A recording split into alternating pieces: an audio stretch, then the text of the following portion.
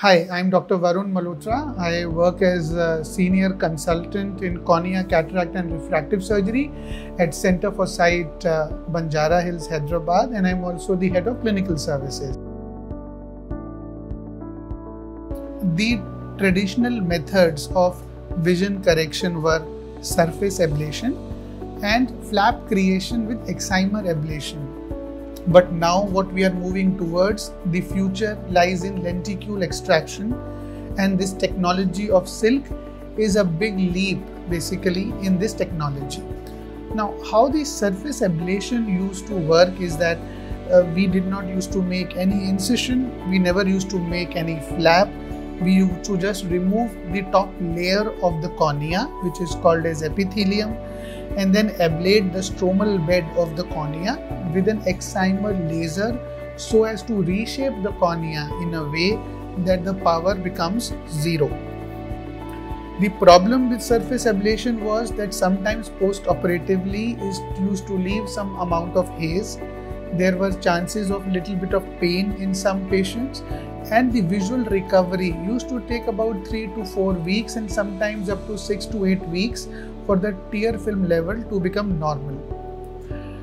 The next method was to create a flap and do an ablation with the help of excimer laser, and this technique used to be called as LASIK and later called as femtosecond laser assisted excimer ablation or the femtosecond LASIK. In this we used to make an incision, lift the flap of the cornea, and then the underlying stromal bed used to be treated with the excimer laser, and then this flap used to be reposited on the cornea.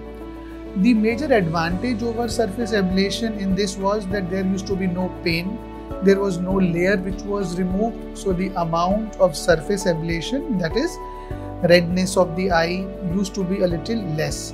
The visual recovery was much faster. But there used to be an incision in the cornea, there was an inherent area of weakness in the cornea, and as a result, in case of any trauma, if the patient has any major accidents, any accident to the eye, there was theoretically or a very small mathematical chance of this flap moving from its original shape.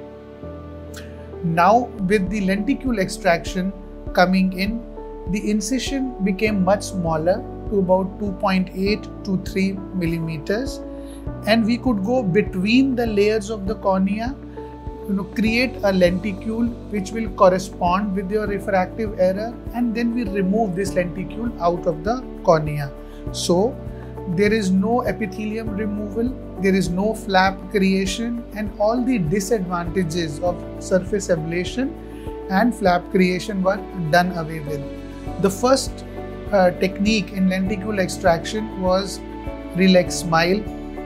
Coincidentally, Center for Sight was one of the first centers to start ReLEx SMILE across the country and the first center in Hyderabad to start doing ReLEx SMILE. And now we are the first hospital to start this new technology of silk in Hyderabad, which has been developed by Johnson & Johnson. Now, how the silk is different from SMILE and what advantages does it bring is in the shape of the lenticule. Now, the shape of the lenticule in a silk is biconvex, whereas in SMILE it used to be plano-convex. What this means is that it is very close to the original shape of the cornea. So the original shape of the cornea is retained to as much as possible. Hence, lesser amount of higher order aberrations are induced. Now what that means in normal language is that the quality of vision and the resolution remains as similar as to a normal or a natural eye. The resolution means that the quality of the image which is formed by the eye is far superior because the shape is biconvex and not plano-convex as it was in a case of SMILE. Number two, because of the biconvexity, there is least damage to the corneal nerves, and as a result the amount of dryness, which was anyways less in the surgical technique of lenticular extraction, comes down even further. So post-operatively patients do not experience dryness, or even if they do, it is for a very small period of 3 to 4 days. The small incision of 2.8 to 3 millimeter heals very quickly in 48 to 72 hours, and as a result, the visual recovery is much faster. Follow Center for Sight and post your queries to get answers from the experts.